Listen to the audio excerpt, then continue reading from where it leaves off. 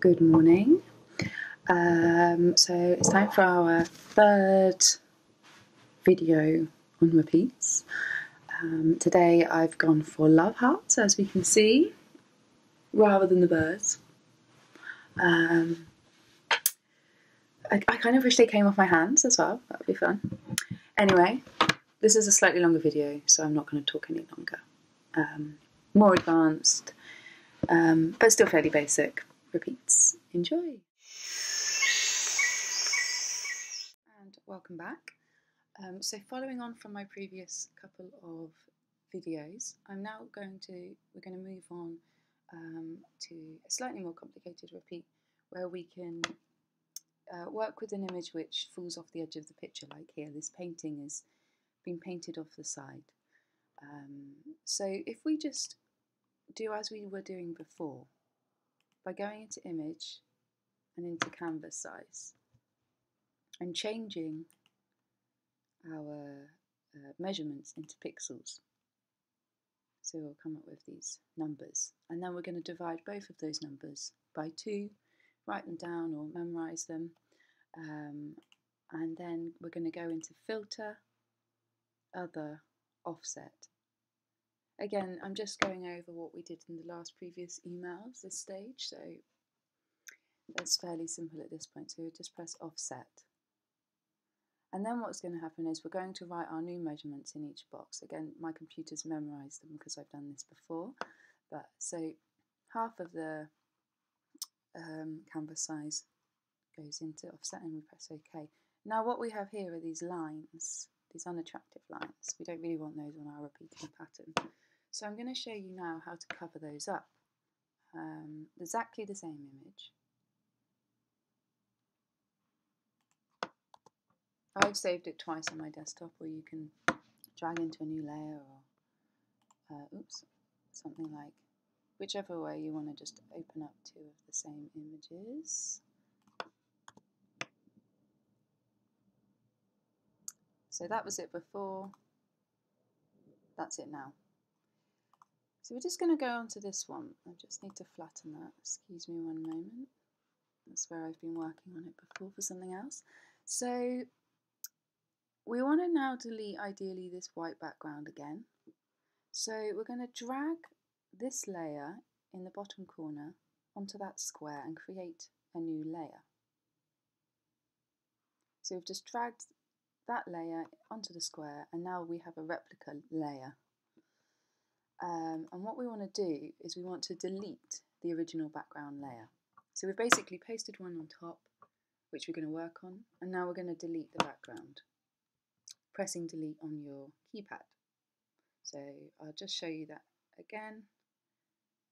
Drag down and then delete like so.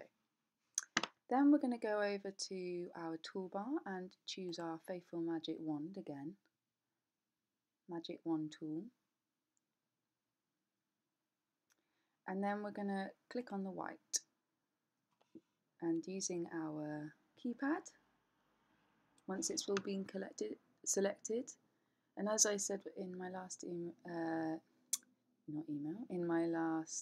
video, you can sometimes play around with the tolerance if you're having trouble selecting all of it or is selecting too much. So then just press delete and it will delete all of that white for you, like so.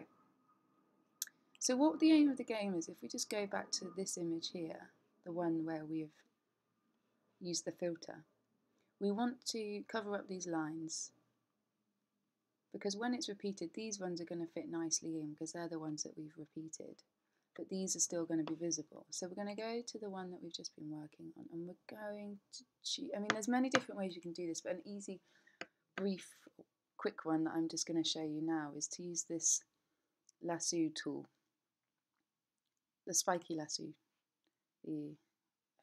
This is probably the easiest one at present. So where you can see this checkerboard, there's no image there. So you can go on to that and that's fine.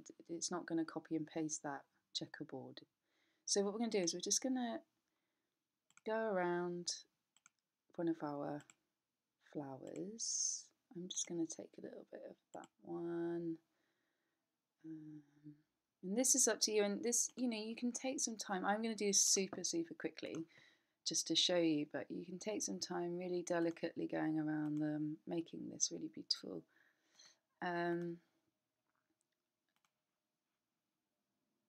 Just going to go around a flower, or whatever it is that you're trying to. I'm going to take that leaf as well.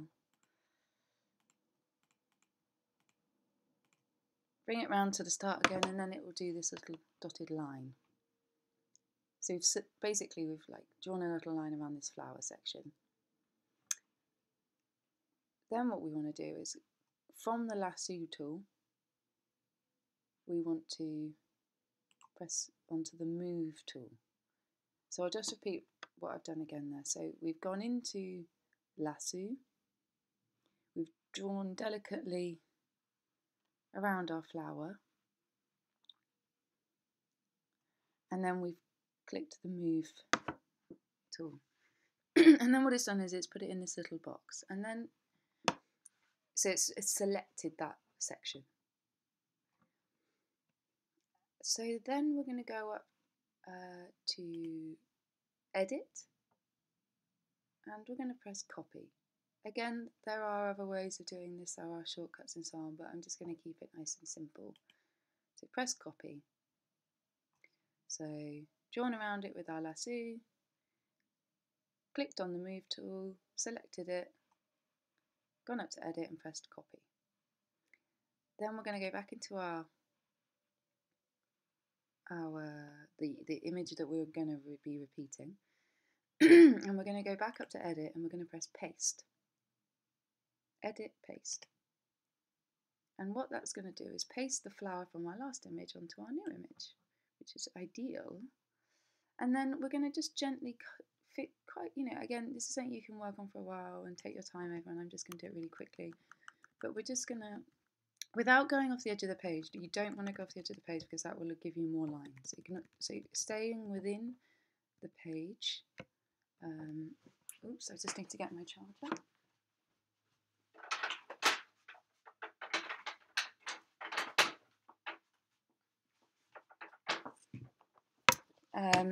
Sorry.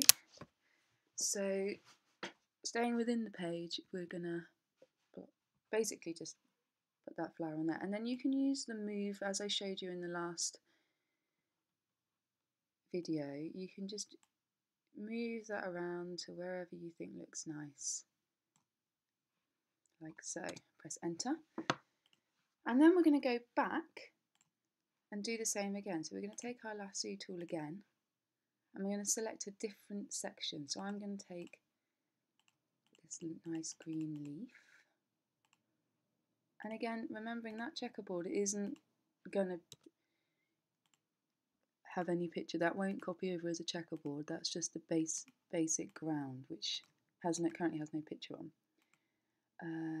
So just gonna do something like that. Again, I'm doing this really roughly because I'm just trying to show you quickly. So again, we go over, we press move, then we go edit, copy again. So doing the same thing again, and then back onto our original image, edit, paste. So then we're going to just kind of, again, play around with that, try and cover up the lines. I don't know where that goes. Not going off the edge of the paper, remember, keeping that image within. It doesn't matter if the box goes over, the box is fine, but the image needs to stay within this section. And we're covering up these lines, these unattractive lines. So let's just do that again. Go back to our full image, take our lasso, click, click, click, click, click, lots of clicking around parts of the image which you want to use. And it will vary on your image. You might need to be a lot more precise. This is quite a good one because of the painty nature. You can't really notice when there's bits in the background, but you may have to be more precise over that. So then click move, click edit, click copy, back to our original, sorry, to our repeat one, edit and paste. Add him on top, and then you can also just select the ones you had before and copy and paste those as well. Now the way to do that, so click on him and then you'll go to edit and you'll be like, oh sugar, I can't copy it. So what you need to do is that it's created all these different layers that we're adding on top. So that's a layer, that's a layer, that's a layer. So we've selected layer 1, and then we're just going to drag that down onto that square, and that's going to copy our flower. Now I think I'm just going to do that again, and I'm not going to, I mean, if I was doing this with more time, I'd be using all different sections and so on and making it look very beautiful, but I'm going to just do this really, really super quick for you. So you can move it around like that, press enter. So now let's just use this. So now what we need to do, once we've played around and covered up all the lines, we go back to what we learnt before. We're now back at the same stage where we go edit, so edit and define brush. Sorry, define pattern. Press OK, call it what you want, save it as PDF. And then if we go and open up our new A4 sheet, just because that's what we've been using, we go down to our moon button, our circular button here, create new fill, and we go up the list to pattern.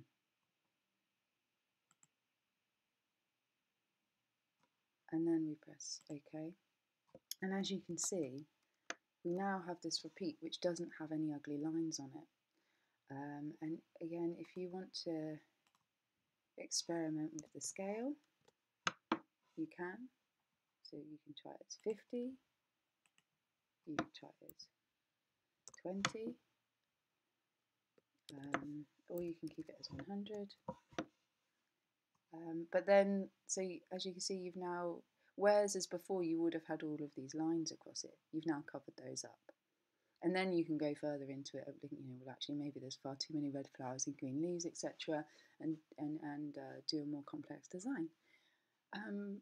Yeah, so have a go with that and have a good day.